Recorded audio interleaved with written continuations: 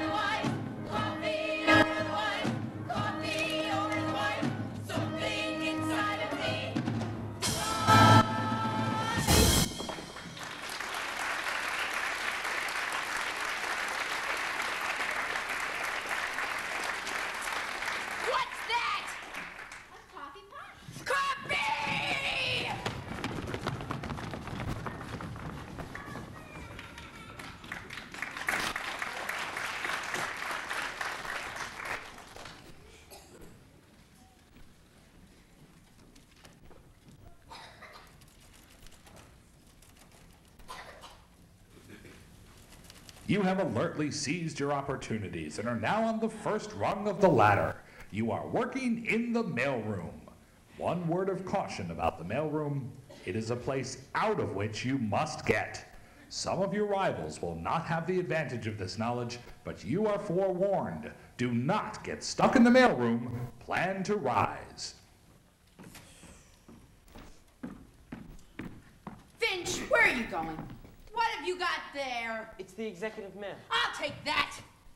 Trying to get in good on the inside, huh? I can't even take a coffee break around here. But I'm merely trying to do my job. The executive mail is my job. Listen, Finch, if you have any ideas of climbing the ladder around here, the view is going to get awfully monotonous. Every time you look up, you'll see the seat of my pants. Oh. That's rotten, rotten, rotten. You know, Bud Frump is just jealous of you.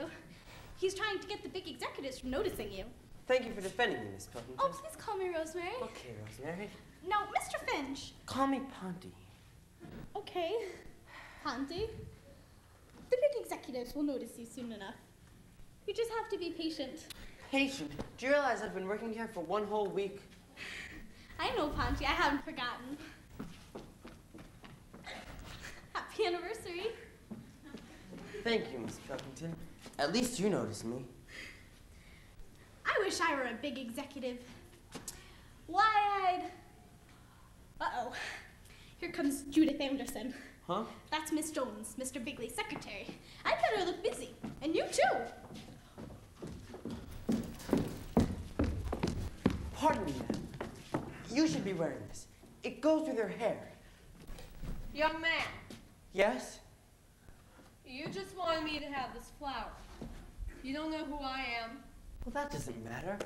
All that matters is that the flowers seem to cry out to be worn by you. Young man, I'm Miss Jones, Mr. Bigley's secretary. No, you can't be. I mean, that is, you just can't be. Why not?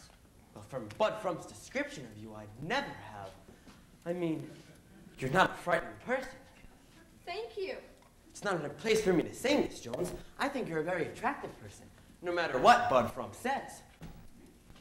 What did you say your name was again? Finch, ma'am. Pierpont Finch. How's it I haven't seen you before? Well, I'm not supposed to deliver the executive, ma'am. That's his job. Bud Frump. F-R-U-M-P. Thank you, Finch. You're welcome, Miss Jones. Hey, Jonesy. I'd like an appointment with the boss in around 3. Oh, I'll check on him and I'll let you know. Flower, you got a new boyfriend, Jonesy? This was given to me by a very nice young man. You should know him. Finch? Yes? Finch, this is Mr. Gatch. How do you do, Mr. Gatch? Hello.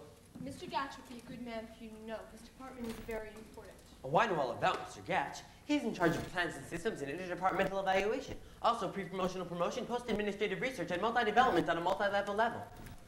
This is a smart one, Jonesy. I didn't even know I did all that. Very fine man, Mr. Gatch. I hear he has an opening in his department. Yeah, he does, but he hasn't been able to make up his mind. Well, thank you, Finch. You're welcome, Miss Jones. Hi, Jonesy. Miss Jones, frumpy.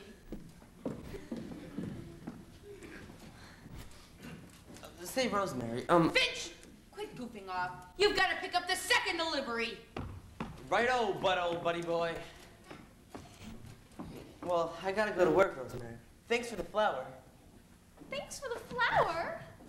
You gave my flower to Miss Jones. Rosemary, certainly you don't begrudge an old lady a moment of happiness. Well, I guess it is important for you to be nice to Miss Jones. I'm glad you understand that. See you later, Rosemary. Goodbye. Well, Rosemary, how are you doing? Oh, Smitty, Smitty, what's the opposite of a sex maniac?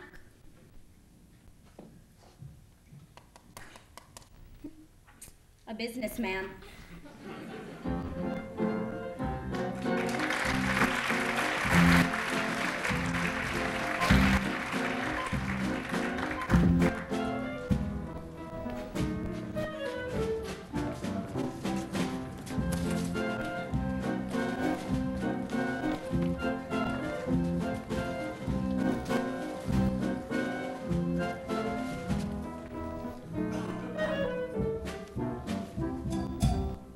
Hello? Give me an outside line. No, this call is not personal. I'm calling my mother. Thanks. As soon as I'm working around here, I'll clear out the whole... Oh, hello, Mother. Bud. I know I left without my sweater this morning, but it's warm. Anyways, listen, Mother. There's something very important going on. There's going to be a new head of the mailroom, and I want the job. So you have to call Aunt Gertrude and... I know I'm next in line, but there's this new guy around here who worries me. He comes in on time, never goofs off. He's polite. You know, a real rat.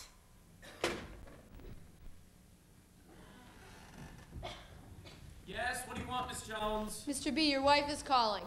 Well, tell her I'm busy. Tell her I'm in a meeting. Tell her I'm out. Damn it, put her on. Hello, Gertrude. Glad you called. What's on your mind? I'm busy. Uh-huh. Well, Gertrude, I can't help but there. The head of the mailroom should pick his own successor. I can't switch signals in the middle of a play. It would upset the whole team. If I interfered, that would be nepotism. Nepotism, that's when your nephew is a goddamn fool. Well, I'll see. Miss Jones, I've told you that talking to my wife upsets me. Well, JB, you said to put her on. Never mind. I need something to calm my nerves. Where's my, you know?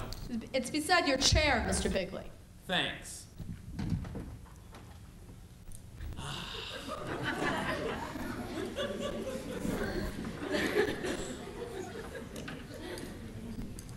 Let's get going, boys.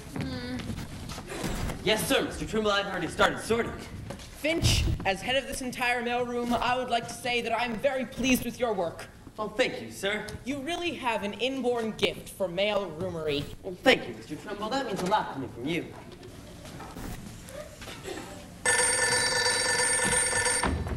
Hello, mailroomery! No, mailroom! Just a minute. It's for you, Twimble. It's Brat personnel. This may be a very important call for some of us. Hello? What's the idea, Finch? What's the idea of what, Bud? You know, you're trying to butter up Twimble. Well, believe me, it won't work. Bud, simply because I'm being nice to a man doesn't mean that I have to have an angle. You know, if anybody's going to get his job, you know I got you, Mr. Bratt. Thanks very much. Well, it looks as if they're going to promote old Twimble to the shipping department. Congratulations, sir. Who's going to be the new head of the mailroom? I won't say till it's official, but Mr. Bratt is going to leave the choice to me. Twimble, he said, the mailroom is the nerve center